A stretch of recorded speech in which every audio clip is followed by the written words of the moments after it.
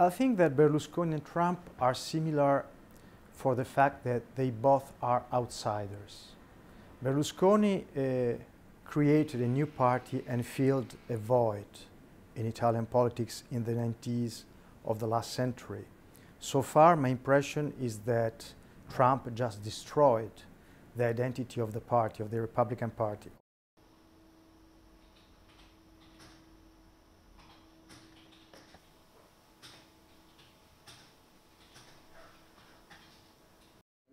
I think that in my way remote perspective of a Trump presidency, I don't think the Renzi will go along with him. I think that it would be a shock, but not just for Renzi. I think, first of all, for the US as a whole, for Europe, and for most of the American allies in the world. But of course, if that would happen, you'll have to respect the desire of Americans.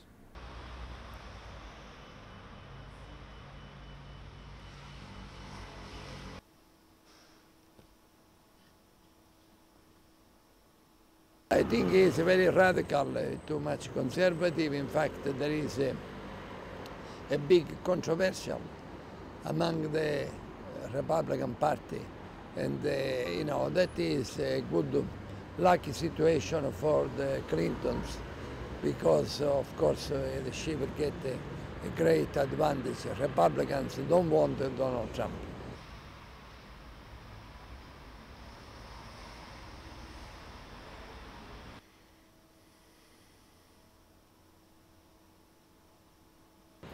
Però io ho fiducia negli americani, perché anche in passato presidenti o candidati che parevano poco plausibili per gli europei si sono dimostrati invece ottimi politici.